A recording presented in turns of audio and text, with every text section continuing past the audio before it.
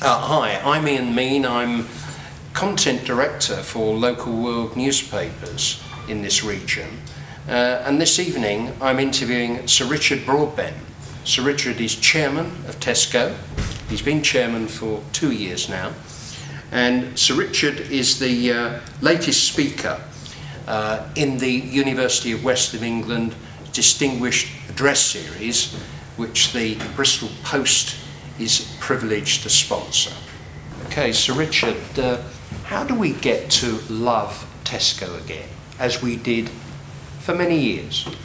Well, I appreciate you put it in terms of how do we get to love Tesco, but of course it's primarily Tesco's job to become lovable. And you know, that of course has a lot to do with what we sell, how we sell it, but for me it's fundamentally about what we are. It's always been the case, and I think more so today, that when people shop, they want to know what they're identifying with. And Tesco has a track record of getting that right.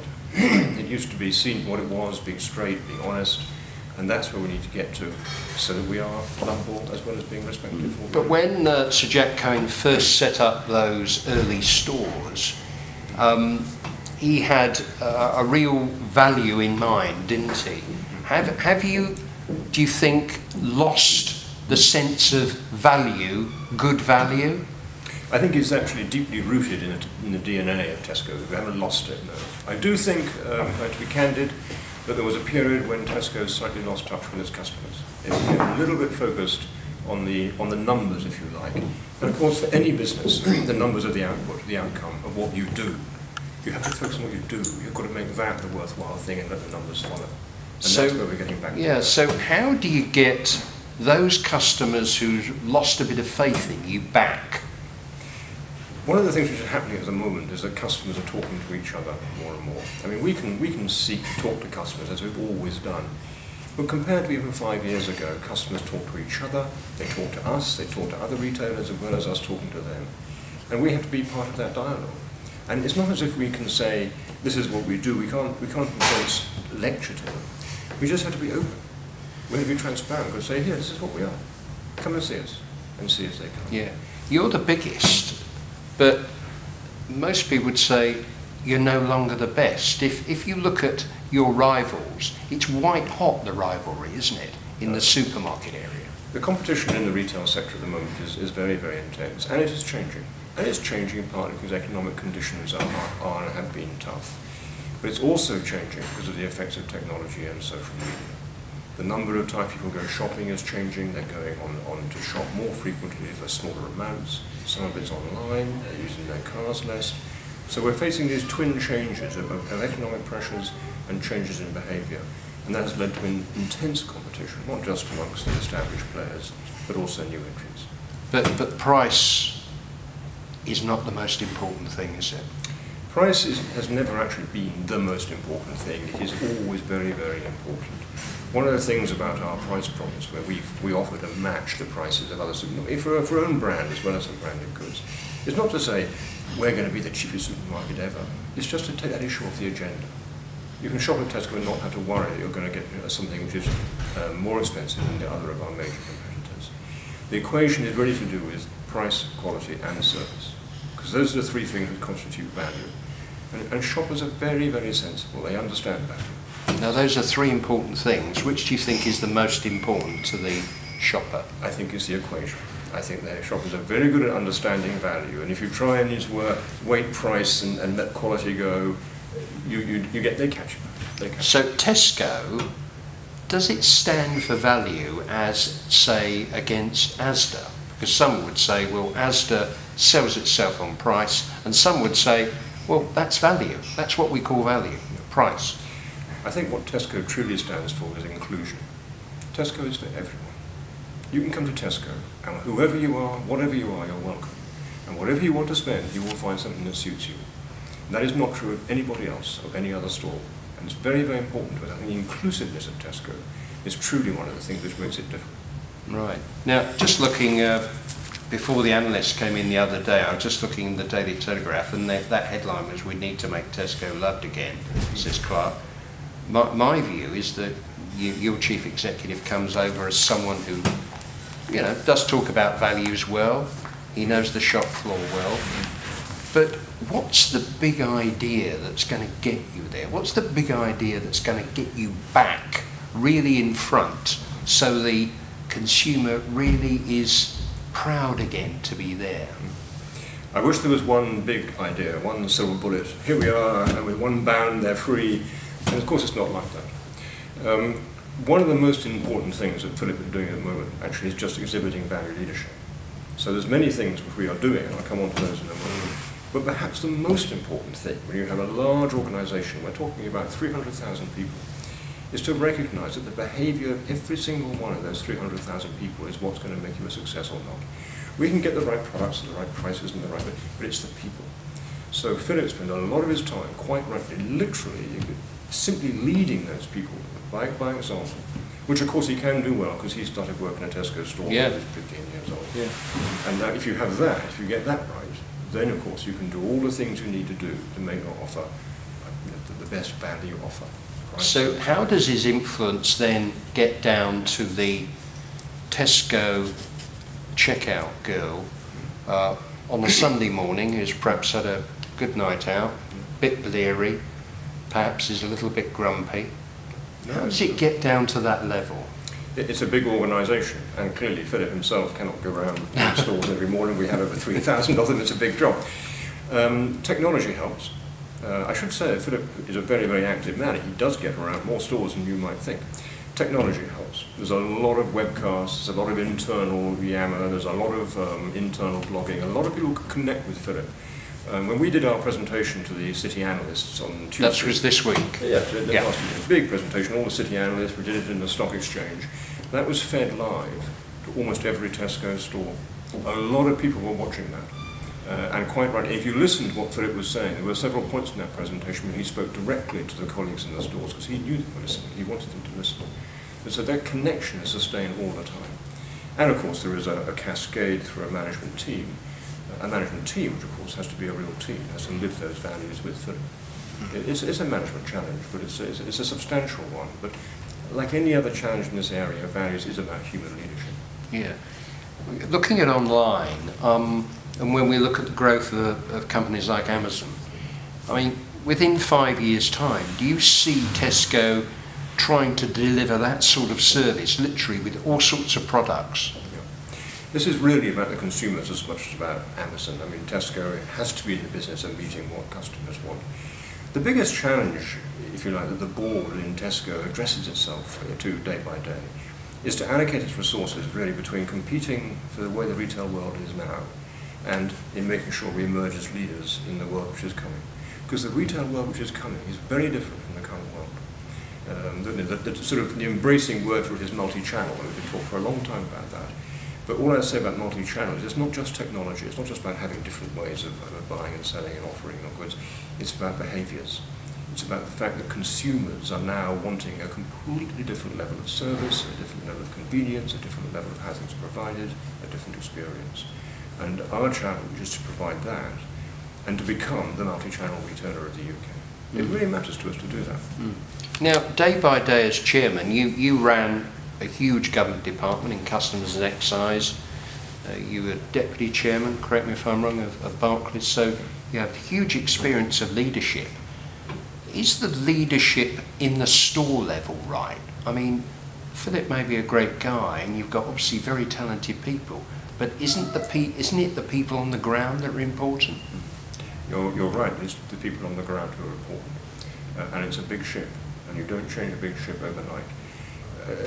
People who work in any business, and Tesco is no different, are very, very sensible. They you know, if somebody says to them, I want you to be different tomorrow, they're not going to be different tomorrow. They're going to watch. They're going to watch and see what you do. And they're going to watch and see what you actually reward, and what you actually praise and what you don't praise. And if you can win their trust and their confidence, most of them will come round. Maybe a few won't. That's a management problem.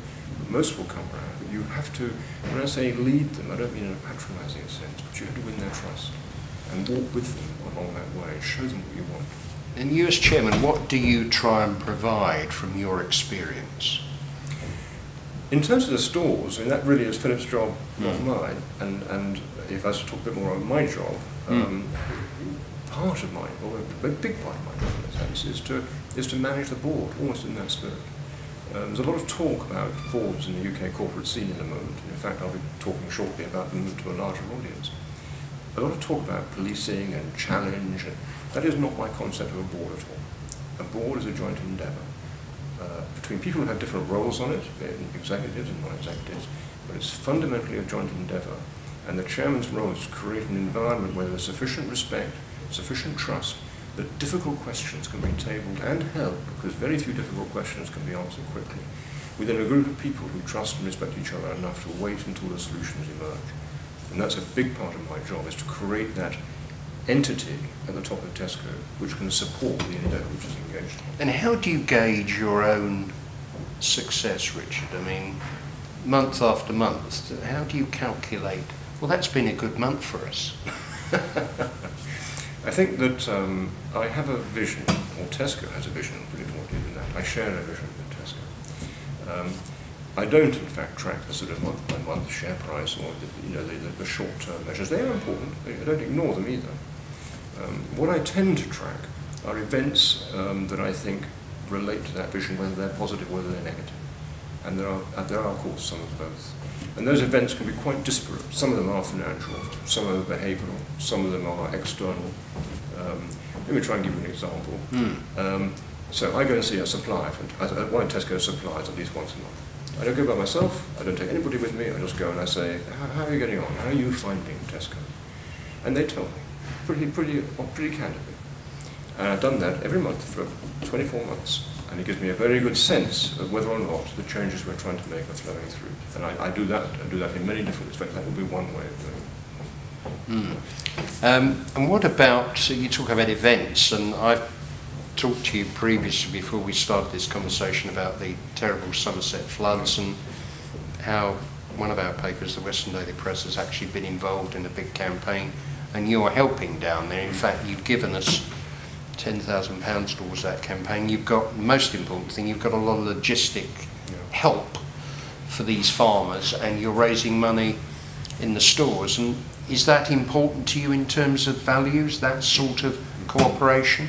It's so important. I mean, we operate in many communities in the UK. If we are going to be part of those communities, if we're going to be part of society in the UK as a whole, we have to be with those people. We have to be part of the community. We have to be part of the society we operate in. And when there's a flood, we're with them. We can certainly raise money. We have the scale to try and do that. But as you said, in many places we have quite significant logistical infrastructure. We have lorries which carry things back and forwards. We have deliveries. We can take things away. We can make things happen in a practical way. And that is very important to us to be able to contribute our resources in that way when events like that happen. And you've had experience in Thailand, haven't you? There were those terrible floods in Thailand, 3 years ago now, I think, which were even greater, I think, than the Somerset levels. Yeah. And of course that country has less infrastructure and less resources, and it was quite close to being a humanitarian disaster. And there we actually opened up our stores to people, we gave them bottled water, we allowed people to actually, many of our employees actually lived in our stores for some period of time because they couldn't get out. One of my favourite photographs actually is of a shopper leaving a store in Thailand on a walkway made of shopping trolleys made on their sides, with water on both sides, carrying 2 bags of shopping. She's got this huge smile on her face because she can get her groceries from, we got her in and got her. That matters so much in the community. Yeah. And how, I mean, that's a great example. How can you really get into communities? How can Tesco really reach them? I know you have ambassadors in your stores, but how can you really get involved with the life of those communities? It's a really important question for us. One of the things we did last year was we really do this. At Tesco, like any business, has a set of stated values. We added a new value last year, which we thought about for a long time at the board. And that value is we will use our scale for good. Now, it has many repercussions, that, which I won't, but when you think about a value, it's meant to inform behaviours at every level.